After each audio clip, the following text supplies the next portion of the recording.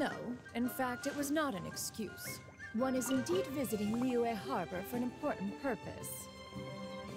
Wait, for real? The moment is not yet upon us. Still, the truth will be revealed to you in time. Huh. She really seems to be playing up the whole mysterious Adeptus thing right now. Is it because we just heard that cool story about her powers? Maybe. Gotta collect my free stuff.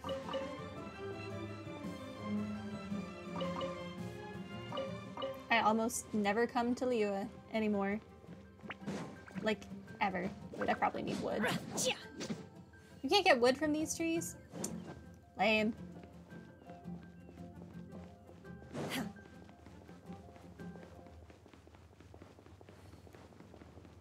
Alright.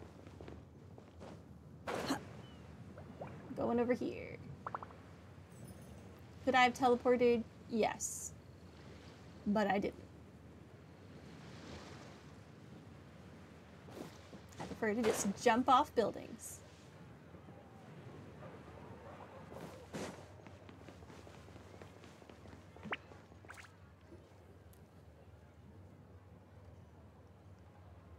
You get what I'm saying, right? Yeah, how can I not? Not even fine food is enough to distract from the presence of a fine lady, huh? Ooh. Cloud Retainer might hurt you. Oh, I'm far more interested in getting her details than ordering any dishes. Hey, how about you ask her? You do it. No. I think you should. Wait, she's coming. What can I get for you today? Greetings, miss. I was just wondering if you'd be willing to... What would you like to order? 2 servings of Mora meat to go. Good chat. Bye. Good chat. Bye. Shenhe! Welcome. It's been a while. May I take your order? Don't welcome us as guests and greet us as old friends in the same line. It's weird.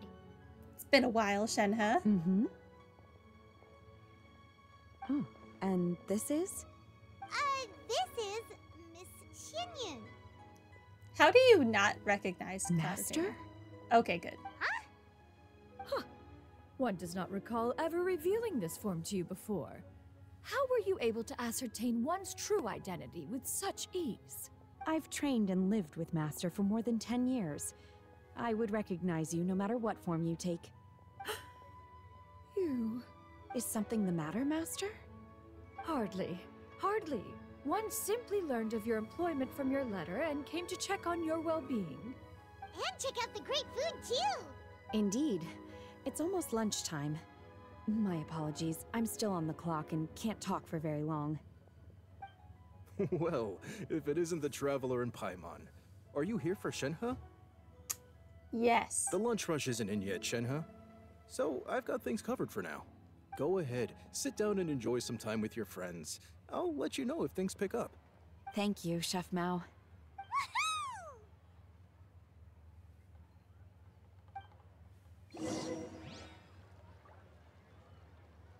Where am I going? In here? Not in here? Back here? Cheap and tasty chop suey. Hello, Marty. Welcome to stream. It is just as one expected. The owner of Wanmin Restaurant is indeed a most reasonable and accommodating human. What a way to phrase that. Still, the work here entails dealing with quite a varied group of people. Has this been difficult for you, Shenhe? It's been manageable so far.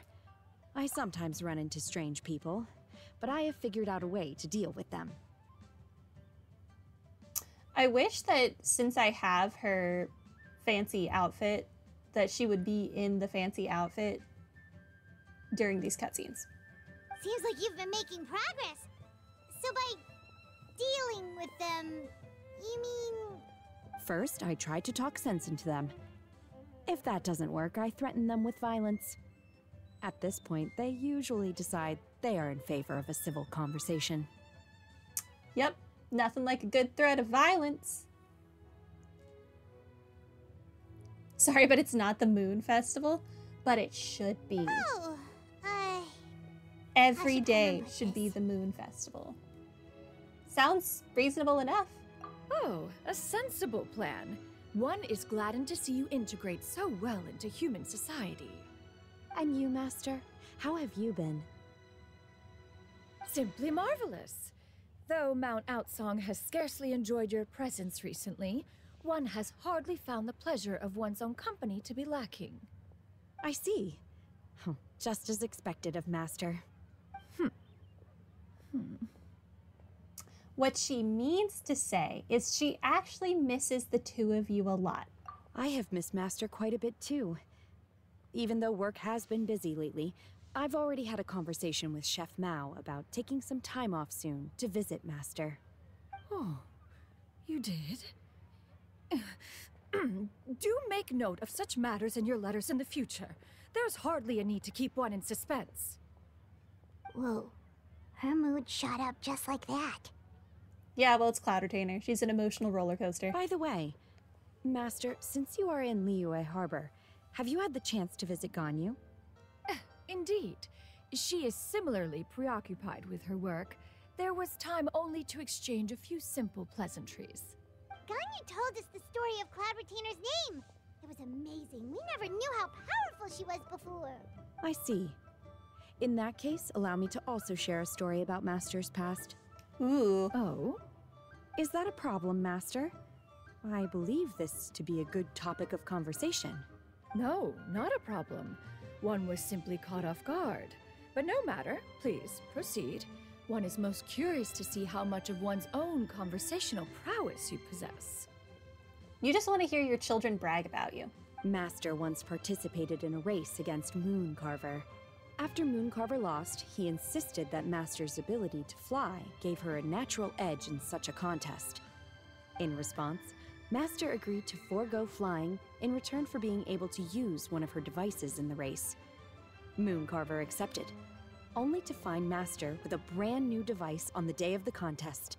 Huh. What kind of device was it? Was it a car? It was a mechanical vehicle made out of iron. What was it called again? Oh, an electro-powered bicycle? Close enough to a car. Oh, you refer to the bicyclical Thunder Flashmobile. One spent 49 days conceptualizing and crafting it. It need only be infused with adeptal energy, and it can cover thousands of miles in one day. That sure is a name. Bicyclical Thunderflash Mobile. Oh, it boggles the mind why Mooncarver ever supposed he might best me in a contest of locomotion. Though he sprinted with all his might, he could barely keep up. Alas, the one flaw of my mechanism lay in its weakness against mountainous terrain. One was thwarted mere seconds from victory, when it was thrown off course and failed to make it across the final stretch. Truly a most unfortunate turn of events. Anyway, do go on, Shenhe. Well, you've kind of ruined the story for us now by telling us the ending of it. So there's that. But also, you should have just made a hovercraft. Master, that was the end of that story. Is that so? Huh. With you gone, one has seldom felt the desire to call upon those old fossils for another contest. What is a race without spectators, after all? Have you been lonely, Master? Lonely? Huh. At one's age, entire human generations come and go in the blink of an eye. Even one's own self-directed musings can span several days and nights. 'Tis a most foreign sentiment. The mere mention of it is preposterous. What is the reason for that look upon your face? It's nothing. It's just... Well, Paimon gained a lot of respect for you after listening to that story of you summoning the rain and everything. But all it took was a few words out of your mouth and it's like you're back to being that illuminated bird again. I was just a little bit confused. Which one of the two is the real Cloud Retainer?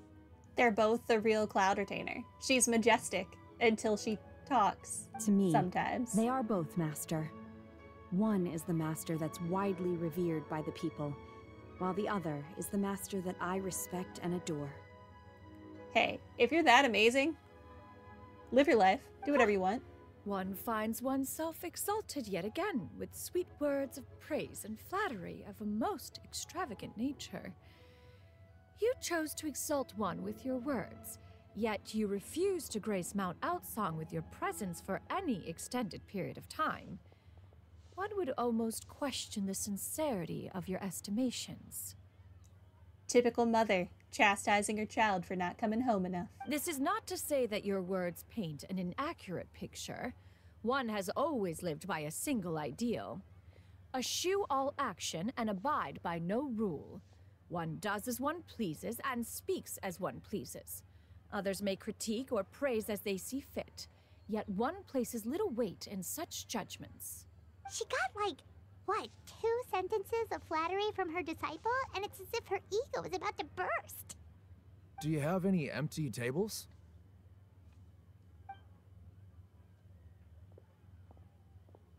Hey there, could we get another fish stew? I'm hearing more guests come in. I should get back to work. All right, good luck with the lunchtime rush, Shenhe. Mm-hmm. I'll try my best. Yeah, try not to threaten any more people with violence. As much as it sounds like a fun time, I don't think it's good for your business. As more and more guests begin to trickle in, Paimon takes the opportunity to order a whole... So much yummy food! Paimon's gonna feast! all of this. Can you eat this kind of food, Cloud Retainer? One is fond of all kinds of delicacies and delights in a multitude of flavors. The dishes here demonstrate no shortage of culinary skill. Their unique flavor profile has left one more than satisfied. In fact, one has been struck by quite the fit of inspiration. One has already begun to conceptualize the next generation of supreme cuisine machines. Everything's so tasty. A bit too hot at times, but still super tasty. I'm sorry, miss, but our tables are full. Shall we try somewhere else, Granny? But it smells so delightful. Can we really not eat here? My poor legs can't go on for much longer. What do you expect him to do? Manifest a table out of nowhere? Kick someone out? Well, you could always check with some of the other guests and see if anyone's happy to share a table. Okay, I'll ask around.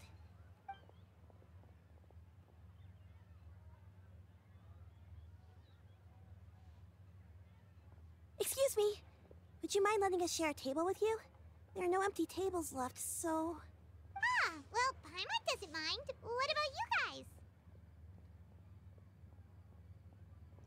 I don't mind. Great. Thanks so much. My name is Xianyun, and this is my granny, Yuendai. Is this the random child that we made kites with during Lantern Rite? I really should have done this before Lantern Rite. Granny?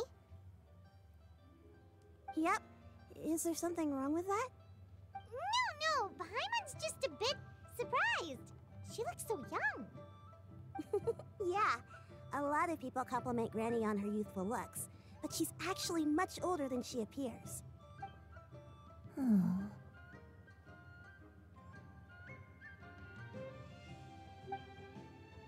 Granny? Why don't you take a seat? Come on, it's not polite to stare. Oh, have we met before? No. Tis a fated meeting, then. Please, take a seat. I'm gonna take that no to be a yes. What would you like to eat, Granny? I can order for you. I want braised earthworms. Ew! They always pop up out of the ground after a rainstorm. Are you also a bird? No, not this again. Granny, there's no braised earthworms on the menu. Braised earthworms? Well, that sounds weird. Do people actually eat that? Can't hurt to ask. I'm sure Zhang would find a way to make that work. Right, that's what Paimon was thinking too. Yeah. I... need any help? Help? Oh, do you mean with Granny? Thanks, that's nice of you to offer. Granny has pretty bad dementia, so her memory's getting worse all the time. She's always saying things that sound kinda confusing. Actually, her memory's been bad ever since I was little. But it's gotten so bad lately that I even have to remind her who I am every morning. Oh. What about your parents? They died young. It's just me and Granny now. Oh, but it's okay. Don't feel bad. Granny loves me a lot, and I love her a lot too. Sure, it's hard at times, but you just gotta make the best of the life you've got. Wow, you're really tough for your age, kid. You're too kind. And me? Oh, what about me? You're tough too, Granny. Plus, you're really gentle, and you're always there for me. I really like her hair comb thing. Yes, and it's hardly as if I forget everything. I still remember the important things. Wait, what was that really important thing again? Ah, I remember now. It was a dream. I had a dream where everything was dark. Someone was standing in front of me. She told me to come and find her, and that once I'd found her, I would be free. Huh? That sounds super important. But how come you've never told me about it before? Free of what? It was just a dream, so I forgot about it. But I'm in a good mood now, and somehow I remembered it again. You know, I believe I've had this dream a great many times. But just how many times have I had it? Now that I do not remember. Wait, so you have a reoccurring dream where someone's talking to you? That sounds spooky. Does that mean you're possessed? Paimon. No. Unlikely. Her eyes are clear and her breathing remains calm and level. One sees no signs of possession. Are you sure? Yes, because otherwise Zhao would be here. Who do you take me for? Is one not an adept? Am I not an expert? You're right. Paimon almost forgot you're the expert. In that case, do you still remember what the person in your dreams looked like, Granny? Not anymore. Although, I have a sense that she looked rather like me. But not as I am now. My younger self. A younger version of Granny? This is just getting weirder and weirder. What is going on here? I have no idea, Paimon. I am As also one confused. said, fate must have brought us together. You may leave the situation to me. Are you sure? So, what are your names? Paimon's Paimon. I'm Storm. Just Xianyun is fine. Oh, you're also confused, Marty? Good to know I'm not alone. Thank you all so much for offering to help. But first, I'm sorry for asking, but, how do you want us to pay you back? Pay me back for what? Oh, we don't need any payment for this. We're just curious about your situation and want to help if we can. Thank you so much. You're welcome. But Miss Xianyun, what exactly can we do to help out this granny? Yeah, I don't think you can cure dementia. All we have to go off is that dream. Where do we start? That is elementary. Since her dreams portray her younger self, then we shall retrace the steps of her youth. Once we have revisited those places, her memories will likely return. Sounds like a plan. So, Granny, do you remember which places you went to when you were young? Why, of course I do. The heavens above, the earth below, the wispy clouds, and the emerald mountain streams. Aha. Okay, taking that as a no. I might have an idea. Once, when I was really little, my dad told me that Granny used to be a martial artist heroine who saved loads of people from a disaster. Okay, that's If something. it's true, then maybe they wrote about it in the history books or something. A martial arts heroine? Oh, Shinto knows tons about Liyue's chivalric traditions. If anyone knows about the heroes of the past, it's him. Let's go find him at the Feiyun Commerce Guild. Are you leaving already? But I'm still hungry. You can eat all of this food. I'm not I'll eating go it. order some food, Granny. If there's nothing on the menu you especially want, I'll just get a few different things.